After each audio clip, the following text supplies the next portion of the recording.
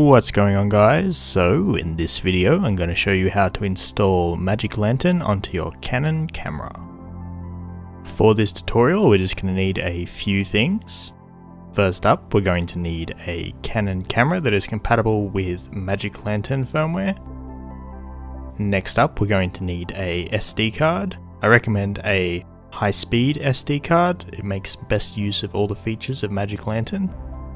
And finally, we're just going to need the Magic Lantern firmware and or a firmware upgrade file for your camera if applicable. And last up, we're just going to need a Windows or Mac computer, preferably one with an SD card reader. Most Canon cameras, however, you can connect them via USB to access the memory card. Okay, so first up, we just need to head over to the Magic Lantern website and download the correct build of Magic Lantern for our camera. Here I'm using a Canon 650D, also known as a Rebel T4i. For this camera we need to be on a specific firmware version, as you can see here. So first up, we're just going to download both the files needed, the actual Magic Lantern software itself and the correct firmware file. Before installing any firmware, we first need to format the memory card correctly. To do this, insert the card into the camera, go into the settings and find the format card option. This will obviously erase the card and delete everything on it, so back up what you need first. Once the format is completed, remove the memory card from the camera and reinsert it back into the computer. This next step is only required if your camera is not currently running on the correct firmware version for Magic Lantern to install.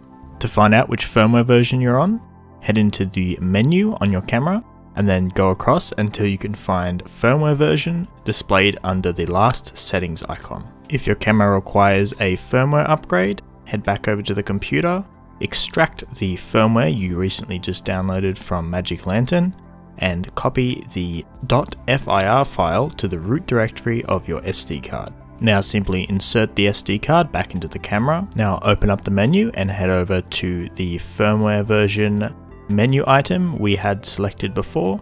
Simply click the OK or Enter button on it. Next, click Camera. A prompt should appear asking if you wish to upgrade the camera firmware. Just press across and select OK. The camera firmware upgrade procedure takes roughly 5 minutes to complete. A select few models of Canon cameras have a slightly different upgrade procedure to this. I will leave a link down below of how to accomplish this on those models. Okay, so now we're ready to install Magic Lantern onto the memory card.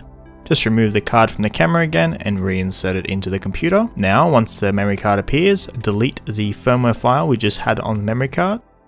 Now go and extract the Magic Lantern build that we just downloaded before and copy all the files that were inside the folder onto the root directory of the memory card. Once all the files have copied over, insert the memory card back into the camera. Go ahead and go into the menu system again. Go across to the firmware upgrade menu, select OK.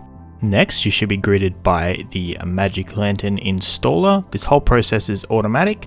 It backs up your camera's original ROM to the SD card and sets the memory card to be bootable, so Magic Lantern will load up every time the camera turns on. Once the installation and setup is complete, you just need to completely turn off the camera and turn it back on again. It is also recommended to copy the ROM backup stored in the memory card to a safe place on your computer. Now, every time your camera boots up with this memory card installed, you can just press the trash can icon to bring up the Magic Lantern menu. Please note that due to Magic Lantern running entirely off the memory card, if you format it or replace the memory card, you're going to need to redo the Magic Lantern installation again. The whole process doesn't take that long, so it's not a huge deal. Alright guys, so I hope you enjoyed this tutorial.